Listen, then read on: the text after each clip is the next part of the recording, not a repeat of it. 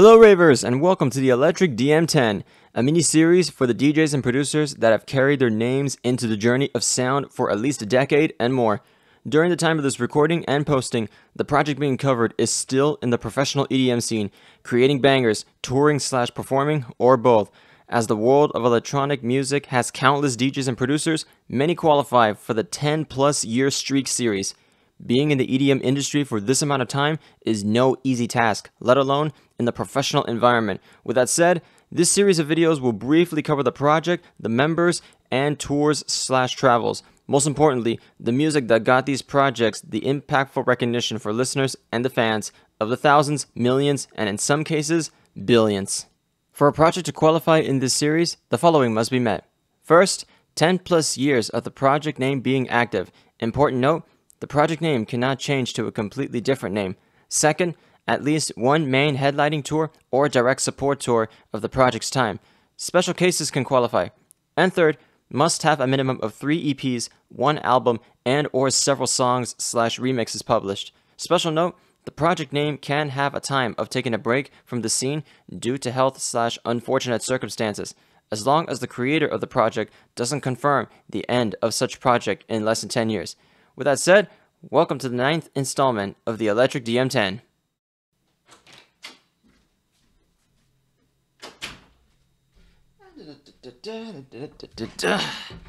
Man, with a schedule of a documentary every 10 days or so, forgive me for this one, it wasn't for the 10-day mark, I pushed it back due to me going for a DJ set for the Open Decks. Unfortunately, that didn't work out, but with every closed door, there's always an open door. Gotta have a sweet break every now and then, you know what I mean? Just gotta eat this sundae that I just made, and let's see. Hey! Hey! Can a raver enjoy a sweet treat in peace here? Alright, whoa, wait, hold up. Let me do the documentary, and then I'll enjoy my little sweet treat. What do you say? Alright, I don't want to get whipped again. Invisible whip, may I add. Well, speaking of whipped, there is a particular DJ and producer that I've wanted to cover. For every 5 DJs I cover, one of them's got to be a female. But she got to meet the qualifications, just like every other DJ and producer here. And it's none other than Whipped Cream. So let's dive into who this DJ and producer is all about. Whipped Cream, real name Caroline Cécile, I believe I am saying her name correctly, is a DJ and producer from Canada, specifically from Vancouver Island. She has her style in electronic pop dance / a little bit of the hip-hop rap elements inside her craft, with a flair inspiration from the hip-hop culture, and also she's done a bit of trap music. With the intro now done, let's get on to the early life, her times of being a DJ and producer up to now, and see where she goes from here. Caroline, in the early times, in the year of 2012, she attended a music festival that would change her life, which was none other than Sasquatch Music Festival. For the next 2 years, she practiced her creativity on her own music through Ableton and a controller. By the year of 2014, her first song was released to the world. This forward path was only elevating when more songs were created and released in a couple of record labels. Even Skrillex's platform of Nest HQ featured a good amount of her tunes. Years later, Whipped Cream released a fair amount of EPs that also includes remix EPs and an album with her name on it. Wanting to give her own direction with her style of sound, she has been known to have a different style as of the recent works.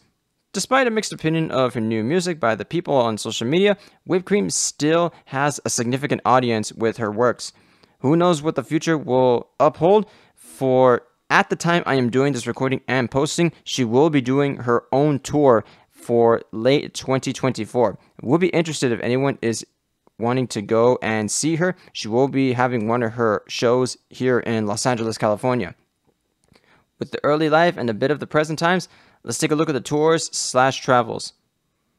Caroline, using the name Whipped Cream as her project, she has performed in various music festivals, including Shambhala, Hardfest, Life in Color, and even Coachella 2023. Others would include EDC, Ultra, Bonnaroo, Hard Summer, etc. Of course, with some of these festivals being in her home country of Canada and the neighbors in the US, she continues to play her sets with the recent works that she has and continues to do at the time of this video's creation and posting.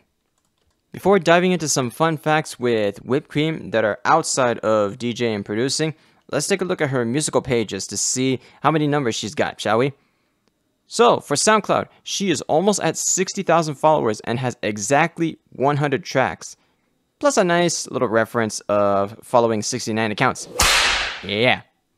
From SoundCloud to Spotify, we are seeing that whipped cream has over 680,000 monthly listeners. Well, let's do some researching with the fun facts, and here's one of them. She was born on Christmas, literally on December 25th, 1992. So it's 2 years older than me, so it's swell. Caroline had another hobby, which she started at the young age of 2 years old, and that is ice skating.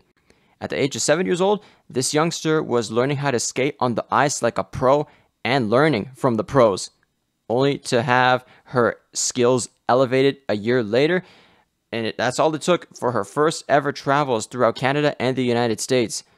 Unfortunately, with years upon years of doing this hobby, once she reached the age of 18, she had a pretty bad accident while training and trying to pull off a complicated move on the ice, which resulted into a severe ankle injury.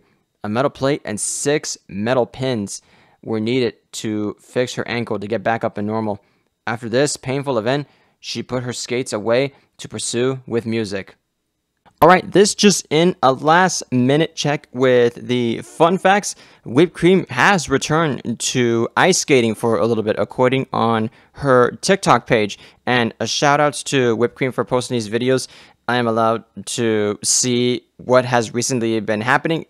I do need to get into TikTok a lot more, but these videos are from her social media pages, specifically on TikTok, so please go look at her socials that will be in the EDM box below.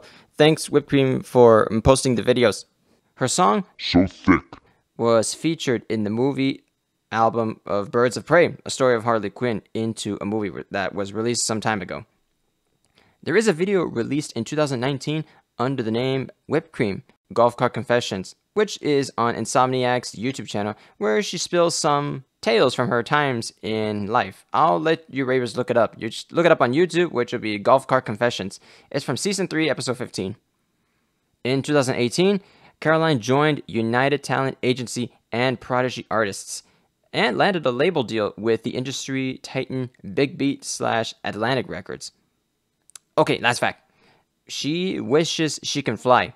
Just like me, for real. I mean, come on. Wouldn't it be just awesome that you could just walk around one day and before you know it, all right, I'm just going to fly. Just fly into the skies. All right, getting a little off topic. Let's get back on track. Well, with some collabs that she has done throughout her times of being a producer, here are a couple that she has done with Reaper, Lick, and along with some singers such as Lil Xan and Chandler Langton. And fun fact, I got to meet Chandler a couple of years ago, she was a pretty cool singer. Strongly recommend looking up these individuals that she's worked with. Quickly touching base on the record label releases, she has released music on Monster Cat, Nest HQ, Spirited, and more. Now, going into the songs. Of course, she has a good amount of songs that covers her project's name, including Angels, Light of Mine, Romantic Homicide, which is an exclusive Spotify song, FTP. Fuck that Pluto? Pluto?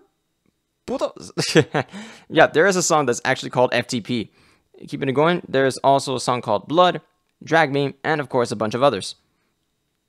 Let's not forget about the remixes. She has done a remix for the song Lonely, that was based off of Millennium, a remix by Zoo, which is Desert Woman, and a remix of Gunshot, which the original was created by Jackal, featuring Jamin. Now, her EPs, she has released a few of them. These would include Someone You Can Count On, an original EP, and the remix EP released on the year 2023. And of course, just recently, Is This Real, just released a couple of months ago. Along with these EPs, there are some other remix EPs which I will briefly mention. I Won't Let You remixes, Who Is Whipped Cream remixes, and I do the most remixes. Some of the producers that have done their contributions to place these remixes in her remix EPs would be Knock2, Pixel Terror, Savage Cage, Destructo, Long Story Short, Bomb, Nostalgics, and many more. Now, her album. This was a surprise when I saw that she released an album in the year 2020, just as the pandemic was taking effect on the world, and it is called Who is Whipped Cream. It's got a little bit of everything, so if you're into her unique style, there is definitely a song that's going to cater to your liking for this one. Now, the only song recommendations that I would personally give, which I have heard this song and I do like this remix, would be her Lonely remix that she did for Illenium's album. Now, diving into the personal thoughts, and honestly, I don't have any since I've never interacted with her in person, nor do I have anything else to add for the video. I've only had maybe 1 or 2 songs that have caught my eye. In all honesty, a good amount of DJs and producers I've done for the documentary series here on YouTube, I have personally met, and I really enjoy hearing their works throughout so much time. But there are still so many DJs and producers that I haven't even met, and many more that I won't be able to meet, not to mention to hear their style. With this documentary, I'm aiming for every 5 DJs covered, 1 out of the 5 would be for the ladies that have shown proof of their time in the professional scene for at least 10 years and more. I'm not going to repeat the intro here because we're already at the end of the video. So that'll be it for me. This is kind of a quick one, and I would like to say thanks for your patience, ravers. My bad for having this a little bit delayed, and I cannot wait for even more documentaries. I have just a bunch of them as rough drafts, and I just want to get them out, and I need to get them out there. So every 10 days, I'm going to try and push myself to put these documentaries out here. And you know what? I'm going to start doing snippets on TikTok. And not to mention, I will have them on Rumble and Minds.com, and most likely, I want to start putting them in other platforms. The last thing I want to wake up and realize is my channel being in absolute danger just because I covered X, Y, and Z, mentioning X, Y, and Z. Always follow your creators on different platforms. And speaking of following, follow Whipped Cream's music. Her website links will be in the EDM box below if you're interested in her music, along with my stuff that is in the EDM box below. With that being said, the next electric DM10 will not be an electric DM10, but this one is going to be for the Electric Hall of Fame. This was going to take me a while to create, but I know in the end it's going to be worth it. So if it does not come out in 10 days, please give the patience for me, please.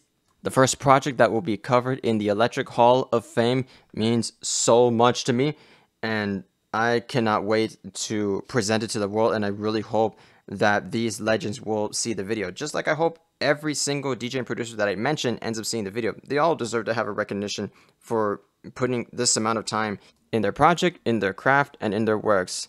Well, that's going to be it for me. Thank you all so much, ravers, for tuning in to another episode of the Electric DM10.